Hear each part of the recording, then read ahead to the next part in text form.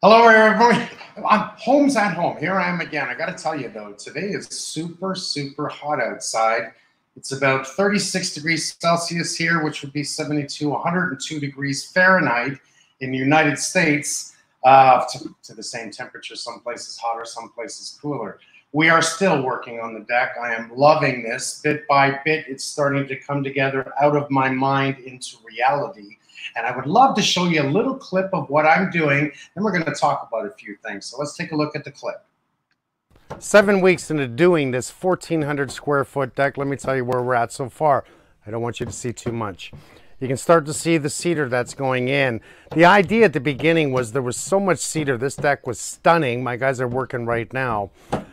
It would be so much maintenance yearly to seal all of the cedar every single year was to reduce the maintenance, bring down about 90% and only do about 10% of sealing. That's what I wanted to do. The stone floor is in place, cedar's starting to go in, fascia soffit is being put in with the pot lights, the special lighting design. You know me, choice lighting is what I'm looking for. Rails have gone into place, which start to make a difference when you see the finishing touches on things. I'm getting a little bit excited because I know what this looks like in my mind. And we're almost there where this picture reflects on my mind. What do we still have to do? We're going to wrap the columns that you see and in aluminum. You're going to love this. I will show you this later. That's the dining area. This is the kitchenette bar area. If we can have an outdoor kitchen, especially in these days of this pandemic, where we have a kitchen bar combo, I was going to say beer in the fridge, but how about popping water? That's all we need to know. And we can go into the nighttime with the fireplace, the TV, and family. Keep watching. You're going to love this. Okay, I'm having a lot of fun doing this. It's what I get to do because I'm stuck at home. Much bigger job than I expected. Right now, today, we have the spray cork guys. We're going to add some spray cork to the bottom of the outside skirt. I'll show you that next week. We'll show you how we're going to be wrapping those columns in the aluminum. Little tricks and things that I've done. I've had to pull up the interlocking stone on the pool side that runs to the deck. And before I had 2 trough drains for heavy rainfall that came down, I wanted to disperse that water under the deck, which I've got a ton of stone on it, and away from the pool area. So instead, once I put the stone back, and I'm talking the interlocking stone, I made sure that it was watertight and pervious. The fill that we use in between the interlocking stone, but where the stone met the deck is where I put in a permeable. It's actually quite the system, and it's an epoxy mix that bonds sand together and allows water to go through. So I took out the troughs that I had before. I created a drainage point in 2 areas, and I put in the permeable fill at the end where it meets the deck. Now, if rain rushes down there, it drains out, doesn't pool up. These are the little tricks and things that I'm doing to make the difference. After all, this is my deck. We want to make sure we do things right. Today, we are going to be talking to Dominic. He's my window guy, probably the best window guy I've ever met in my life. You know, he does all the windows and doors on my show and has for many years. He's helped a lot of people. We're going to be talking about pros and cons to installation, whether or not you should do it yourself, answer some questions that you may have online. And then we're going to be talking to Pamela from Michigan, and she is working on her own shower. I kind of like it when homeowners tempt their own fate, and she's got a couple of questions, and I'm going to see if I can help her. All along, let's stay in touch and communication. Right now, where's Dominic? Dom, how are you? Mike, I'm good. How are you, my friend? I'm doing well. First of all, why don't we talk about, because it's so hot in here, what are you doing during this pandemic? Are you working? We're working with some restrictions. You know, we're making sure safety and health is number one. But we're working at a slower pace, but we're getting the job done. Las Vegas, we love that. That's good. It's the same as us. We're still doing a bunch of construction, but everything is slow. If the plumbers want to be in the house by themselves, we'll say that's okay. Ongoing with everyone else. And we try to keep to that group of people that are not too many in the house. I get it. This is going to cause headaches for everyone, including homeowners, but it is what it is, and we have to stay safe both for us and the homeowners. Now, I'm going to show a video clip of Holmes and Holmes season 3. It was last year. You'll remember this, Dominic. One of the houses, this is the lady that had to get everything done twice. And this is a special clip. So let's take a look at it.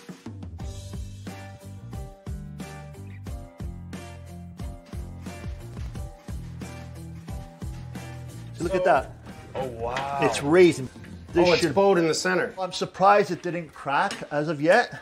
Expansion, contraction. And the only reason I would think is because the vinyl is strong enough. Right. It wasn't a true window installer. I think it was the framer, carpenter, build, whatever it was, who framed the rough openings. The truth is, anyone can install a window. It's not But rocket if you science. don't install it correctly, you have problems. I've always said installation is a key ingredient. And we'll know more once we remove the glass about the drainage system. They have fogged up in between the two. Eventually, they would be spending money on replacing the glass. By the time they do that, might as well go with brand new windows and do it right. So we're not just replacing the windows because they were poorly installed, but we're also going to upgrade the energy efficiency as well. Correct.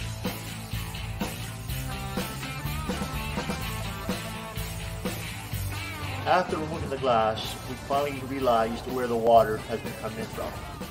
The installer here did a major no-no. They drilled half-inch holes and installed screws downwards onto the sill. All you're doing here is creating a tunnel for the water to get in. And who knows what we're going to find here now. I'm scared to remove this window. It could be rotted wood, it could be rotted sheathing. We're lucky here that there was a nice poly wrap, a membrane that protected the wood. If that poly wasn't there, we'd have major issues.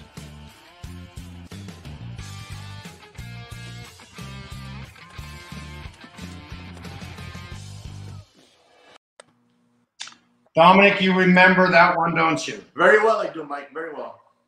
Okay, we had two problems there. One, we had a very poor performance or cheaply made window. Two, we had a terrible installation. Now, I don't think a lot of people realize out there, both in the United States and in Canada, around the world for that matter, that windows and doors, we want to put our money into performance. So we want high grade. It's not about double glass or triple glass. It's about quality frames that are airtight for your home, correct? I agree 100%, Mike. Quality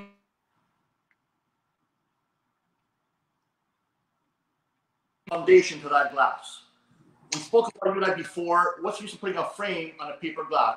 A glass on a paper frame. You need the support. You need the foundation.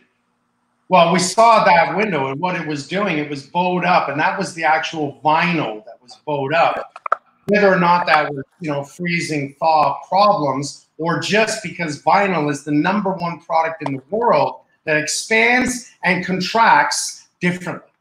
So we have steel, concrete, you name it, everything expands and contracts, but vinyl is the worst for that. That's what I'm trying to say. So if you have a poorly built window, the expansion and contraction and poor installation is going to be a big problem in the future.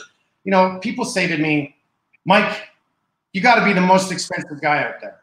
And that's not true, because I try to say to people, you put in the right windows, you put in the right door, you put in the right cladding, the right roof. You never have to take it off and do it again, or until its life expectancy is up. But spending your money right actually saves you money in the long run. Do you agree? I agree, Mike. It's pay now or pay later. Simple thing. But usually when you pay later, it costs you more money. Do it right the first time, and you'll have no problems. Yeah, see, somebody should trademark that. Oh, wait a minute. I think I did. Kathy's got a question here. Kathy and, let's see, Kathy Abbott Dove. 1986 wood windows, they seem okay except for getting stuck occasionally. Do they have a lifespan? Pros and cons of replacing them. Remember years ago, Dom, that wood windows was the #1 choice that everyone wanted. Probably because imagination said, one, that was the first part of windows, they were wood. Then we moved into vinyl, we moved into metal. What is the pros and cons about having the old 1986 windows? Should they replace them or not? What do you think? It had its lifespan. 1986 is a long time ago, so they should look into it. They can get an assessment at least, see what's wrong with them. There are some windows that have lasted longer. A lot has to do with the maintenance of the product, Mike. If they maintain it, they could last longer. But 1986, it's a long time. Well, a wood window, like anything wood, like my deck that I'm working on, which is why I'm doing all that work, the maintenance is way too much. If people like painting the windows, great, or staining the wood, that's great, but you must maintain it. And if you don't, the performance will fail. So at 1986, that would be 24 years old. I would say it's about time for new windows. I wouldn't go back to wood windows personally because I like the way we're engineering now with the vinyl. Wood, again, is being maintenance. We have another question here, Tom. June, please discuss double and triple pane windows and which is the best for acoustic value. Need something to block out the neighbor's barking dog. Here, to me, we're going to have a higher R value with a triple pane over a double pane, but the big thing about a triple pane window is sound, correct? Correct. They're going to see it all airports, any hotel that's at the airport, they're going to have triple pane glass. Very expensive. Not something I think we should use at home unless you have a loud barking dog next door. I agree, Mike. You know, triple pane's just simple. It's another pane in the glass. That was pretty good. Needs it. Not everyone needs it, but some situations you need it. Triple pane does have higher R values, energy ratings, but sometimes the money spent extra for triple pane does not justify the cost for the performance, what you're getting out of it. It is nice. I recommend it more for sound than anything else. For performance, yes. On paper, it's great. In reality, is it worth the money? Let's put it this way. I don't have it in my house. I'm in agreement. I don't have it in my house neither, but if I lived by the airport or if I had very loud neighbors or I had a reason to want to shut them out, then I would actually think about purchasing a triple pane window. I'm in total agreement. Buddy, is this the proper way to install replacement windows? Yes, they are leaning up against the original windows and have been there for years. Okay, this is kind of funny here. So we have a window leaning up and it's been there for years now. Okay, buddy, is this your house that has this? Because that's kind of strange and I'd be surprised that you fixed it. The window well appears to have a problem. It's also pushed in whether or not that's holding the window in place. Something tells me you need to call Dom and come over and take a look at your house. Did you see that, Dom? Yeah, I'm just shaking my head at it. Like, it's not the first one I've seen anything like that. It's what are you gonna do? I mean, people think they're professionals. Let them do what they gotta do. It's sad the homeowners get affected by it. It's heartbreaking, actually. But, you know, it's funny because you heard me talk earlier about performance of windows and putting your money on the outside, work from the outside in. But you can actually install a fairly cheap window if you install it perfectly. If you can't afford great windows, you can buy a cheaper grade window. Then it's all about the installation. And that's what's going to make the difference, right? Installation won't make the difference, but the cheaper grade window won't last as long as a higher grade window. Right. It's designed for a lifespan. So installation will just give it a longer life than normal, but it will not outlast a higher grade quality window. Okay, look at this one. John's got 100-year-old windows that are partially below grade, are better replaced or left alone. Should I work to cover the outside window? Well, I want to hear you say leave it alone and work on the outside, cover over the window. Okay, I'm sorry, John. What you need to do in this case is actually, yes, you want to put in a new window. Yes, you want a window well. And at the same time, if you can create a drainage down to the weepers under your old home, usually means there's no weepers. So I don't know whether or not you have them. Meaning that weeping line that goes around the foundation, which controls that water that runs against it. So I agree with the window that you should replace it. I absolutely agree with a new window well, and at the least, put in a window well because it is below grade. Carrie Robertson, our windows keep getting black mold on the plastic part and need cleaning. Why is that? Tom, you take this one. Humidity levels. High humidity levels in the winter time. So in a lot of cases, right, in a lot of cases, it's on the inside of the house. And that's usually because somebody's closed their curtains up, which is not so good because then we don't get that air movement against the window. We've got that cold drive from the outside, warm air on the inside creates the condensation. And what that's going to do is give some surface mold on the windows. So advice to that from me, then I want you to do it, Tom. From me would be make sure we have air movement. Don't keep your curtains closed all the time, or do a shear so air can get through it. Make sure your registers are not blocked. Make sure your air return is not blocked. That's condensation building on the inside. I think you have an air movement problem. Anything else from you, Dom? Circulation is a key ingredient, Mike. I agree with you. You need the circulation of air movement. The problem is a lot of people don't know that. They close their window curtains at nighttime. They want privacy. They wake up to the frozen windows, and then with that, sometimes you get mold. Everything has to breathe. Everything. And so are windows. And that is a true fact. Everything needs to breathe. One way or another, we do have scientific ways to make things breathe. That doesn't make sense, but that's things we do on the show. By the way, Dom, we are going to be going into another season of Homes and Homes for the United States. Everyone's going to get excited out there because we're going to be doing this, and I'm going to need your help, Dom, because we're going to be helping a lot more families. Are you in? Mike, we don't have to ask that. You know that. We're in. We're all in here with pleasure and pride. I love this guy because he actually has a whole lot of integrity, a whole lot of trust. He's everything that I'm about.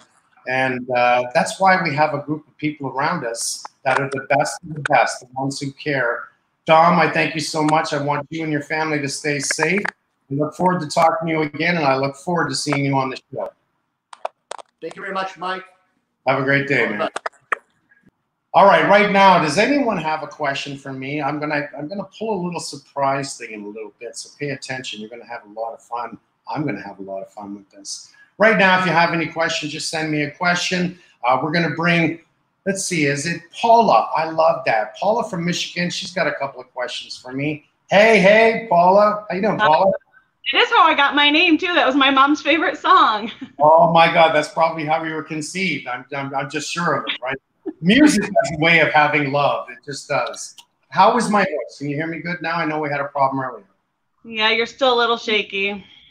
Okay, so I will try and talk that you can hear me. So are you good? We'll work through it. Okay. You are working on your shower. You were doing this yourself. You were not a professional, correct? That's correct. So we pay a place to shower twice a week. Well, you pay, which is gross, but we're doing what we can. And you're stressed out beyond belief. You obviously don't have a shower. Correct. What is the question you would like to ask me? Well, I was hoping that by the end of our conversation, I would know what exactly the problem was for sure. So we actually had the shower built by a professional. There was no shower there. There was no existing shower.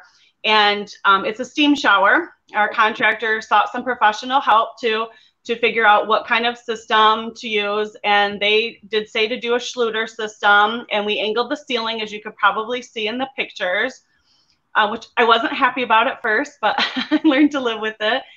And then I bought that beautiful tile that I love. It's a 2x20 tile. In and of itself, it's beautiful. And then because we've never done a steam shower before, we weren't sure what kind of grout or what kind of mortar to use, excuse me. So we sought professional help, and they sold us the most expensive mortar there is, the $50 a bag stuff that is super modified. They said that that's what you're supposed to use for a steam shower. And shortly afterwards, all our tile are cracked. Crazy. Okay, hopefully you can hear me. When you use the Schluter system, you can no longer use a modified thin set. We have to understand the difference between a modified thin set and a non-modified thin set. Right. A modified thin set will dry chemically, where a modified thin set dries by air. Because you use the Schluter system and the tile, there's no longer any air. I don't really know why the tile's cracked, other than they were definitely installed incorrectly. Schluter has made their own thin set, so it's dummy proof, and they did this for a reason. Too often, too many people want to use their system, that orange Curdy or the orange Dieter that goes on the floor that you've seen on my show so many times. The reason they made their own thin set was that everyone out there stopped making the mistake of using a modified when you can't use it. And yes, modified is the most expensive. Yeah. You need the non-modified. But if you buy the Schluter thin set, you don't have a problem. You can use any one of their mixes and it will always work. And that's why they do this. Whenever, to everyone out there, you are going to use Schluter products. Schluter is one of the best companies out there that I know of that will communicate back and forth with you and teach you the right way of doing it, even if you're a homeowner. They care about you using their product properly. So all you have to do is look up Schluter, get in touch with them. There's a place everywhere where they teach people how to use their product, and they do it for free. They can give you a free class. So one, you've used the wrong thin set. Yep. Okay. Now, anything else? Is there any way to know for sure if there was anything wrong with the tile itself? Because it is a handmade tile from Spain, and so at first we thought that maybe it was because the tile didn't get heated hot enough in the kiln or go through the kiln long enough or something. Because we tried doing a couple of test things before we made sure that it was actually the mortar. And we've gone back to the mortar company, the place that recommended it. Of course, no one's willing to help us out at all. Okay, so where are the tiles cracked? On the floor, I assume, and not the wall. Can you repeat the question, please? Where did the tiles crack? On the floor or on the wall? The wall and the ceiling.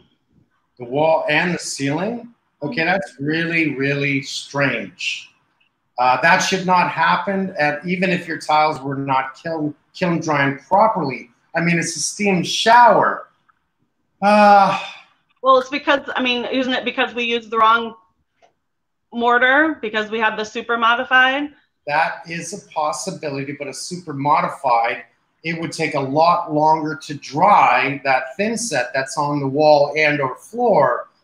You wouldn't be able to grout it right away. You'd have to let it dry for days. Yep, and we did.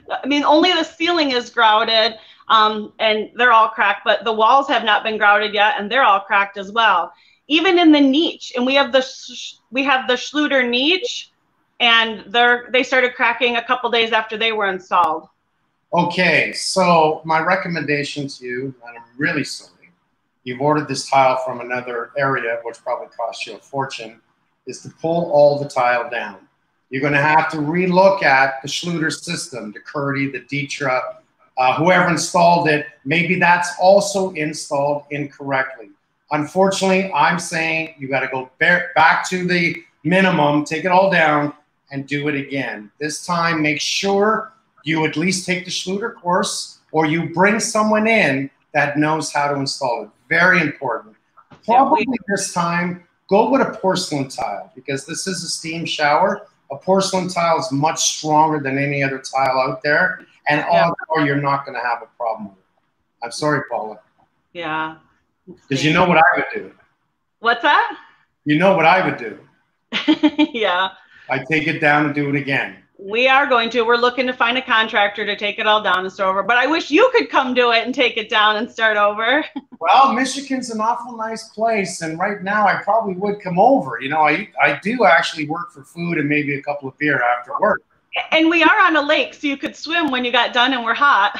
And maybe I can bring my boat there. That might be good. I know I could. All right. Well, good luck to you. Any problems, please get back to me. And thank you so much for asking the questions, Paula. Have a great, wonderful day, and let's make it right, okay? All right. Thank you. Bye-bye. Bye-bye.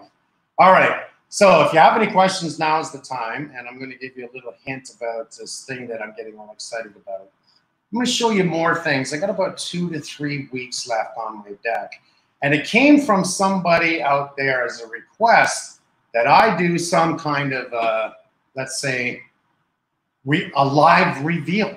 That I do it with you, that thousands of people can party on my deck, but we're going to do it via the internet. And I think this is a great idea. So let's see. I don't know how many people at once can have a party with me, but let's see if it can be really good. I'll cook the burgers and the steaks. We'll have some drinks. A couple of things that I'm going to be doing. I met a lady at General Products, one of the biggest beautiful outdoor deck furniture. I liked her so much. I saw her at the boat show. And she just seemed to have talent oozing out of her ears. Now, normally I do all the designs, but she doesn't even know yet. I wonder if she's watching this. I'm going to actually ask her if she wants to set up my deck. In other words, create a reveal for me that I walk out of my house and she stages my deck and knocks me off my feet. This is what I really want. Because once you build something beautiful, now is the part of dressing it up. Plants, the fireplace, the furniture, the love zone, the lighting, the options. That's what I want to see. And at the end of all of this, we're going to have a party together. So this is going to be really good. Until next Tuesday, everyone stay safe. Stay off the streets. Wear masks when you need them. Keep smiling. Love you.